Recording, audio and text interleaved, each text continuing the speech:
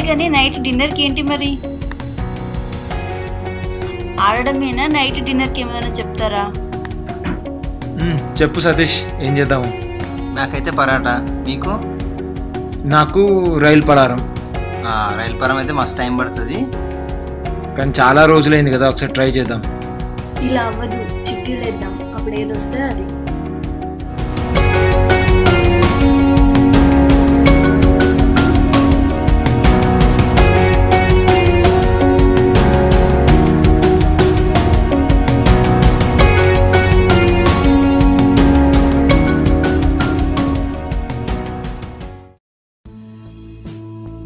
చూసారు కదండి, చిట్స్లో రైల్ పలారం అని వచ్చింది. ఇది తెలంగాణ డిష్, తెలంగాణలో చాలా ఫేమస్ అండి. సో ఇప్పుడు రైల్ పలారం ఎలా చేసుకోవాలో నేను మీకు చూపిస్తాను.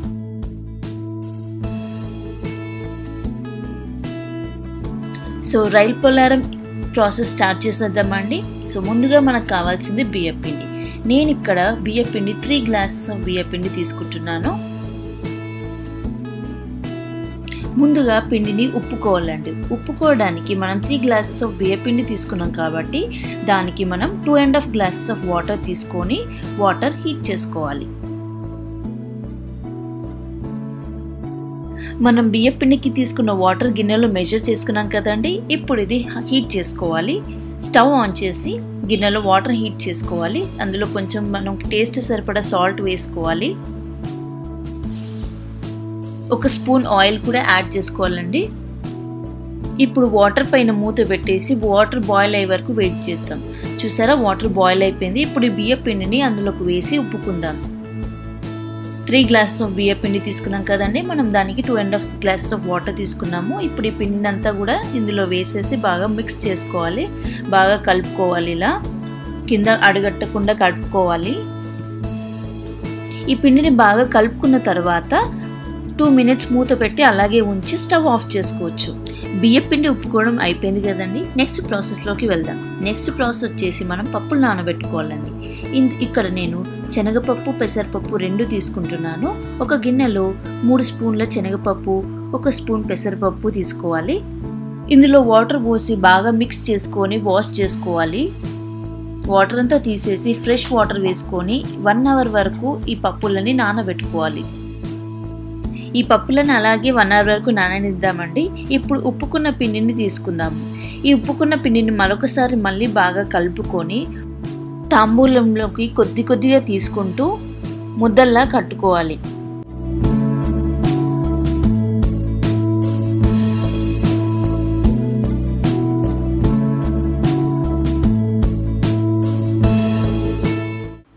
నేను తాంబూలంలోకి కొంచెం పిండిని తీసుకున్నానండి. ఇప్పుడు ఈ పిండి ముద్దలా చేసుకుంటాను. దానికి నేను బాగా కలుపుకుంటున్నాను. నాకు వాటర్ కొంచెం తక్కువ పడ్డాయి అనిపిస్తుంది, అందుకే వాటర్ మళ్ళీ యాడ్ చేసుకొని ముద్దలా కలుపుకుంటున్నాను. దానిపైన కొంచెం ఆయిల్ అప్లై చేసి ఒక గిన్నెలో పెట్టి మూత పెట్టాలి. మిగతా పిండి అంతా కూడా అలాగే కొద్దిగా తీసుకొని ఉండలు కట్టుకుంటూ ఒక దగ్గర పెట్టుకోవాలి.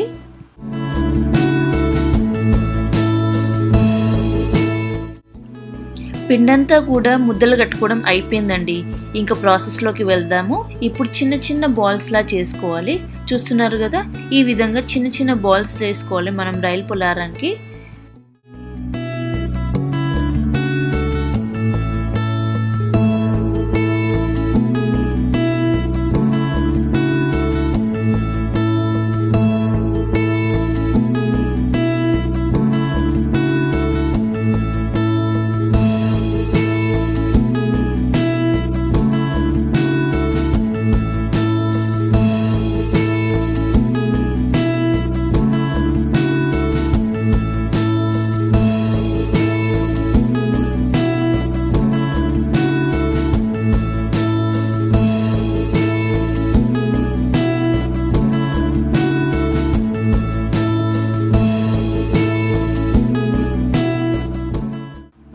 సో చూసారు కదండి, బాల్స్ చేయడం అయిపోయింది. పిండంతా కూడా మొత్తం బాల్స్ చేసేసాము.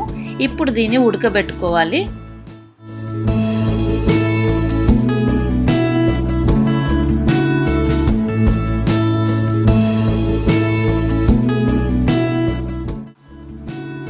జాలి లాంటి గిన్నె తీసుకొని దానికి ఆయిల్ అప్లై చేసుకొని ఉండలన్నీ కూడా అందులో వేసుకుంటున్నాను. ఆయిల్ ఎందుకు అంటే ఆ ఉండలు అంటుకోకుండా ఉండడానికి.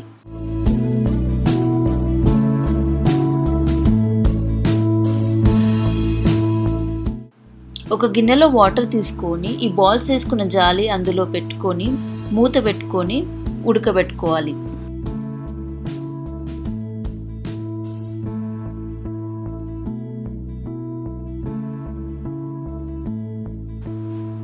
ఇప్పుడు మనం పోపుకు కావాల్సిన పదార్థాలు చూద్దామండి. ఉల్లిపాయలు, పచ్చిమిరపకాయలు, కరివేపాకు, కొత్తిమీర.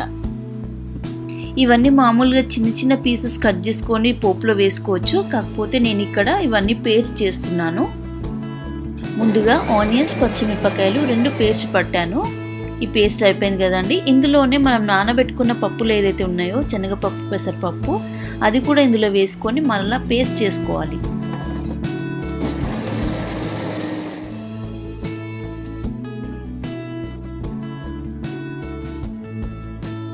ఈ బాల్స్ కూడా ఉడికిపోయాయండి. ఇంకా మనం స్టవ్ ఆఫ్ చేసుకోవచ్చు. ఇప్పుడు మనం పోపు వేసుకుందాం. పోపుకి కడాయి పెట్టుకొని అందులో ఆయిల్ వేసుకోవాలి.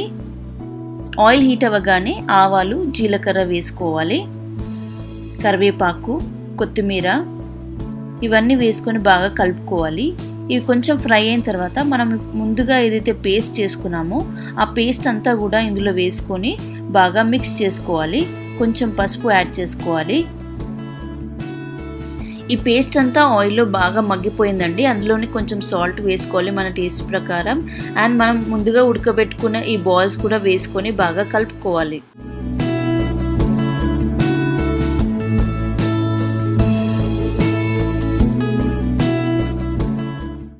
బాల్స్ అన్నిటికీ కూడా ఆ పేస్ట్ మొత్తం పట్టేలా బాగా కలుపుకోవాలి.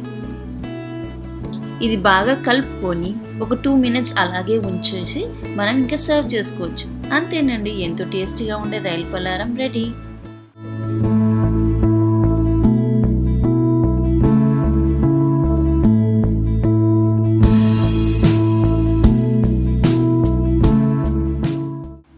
ఈ వీడియో గనక మీకు నచ్చినట్లయితే please like, share, comment and subscribe to world of SK. Thank you అండి.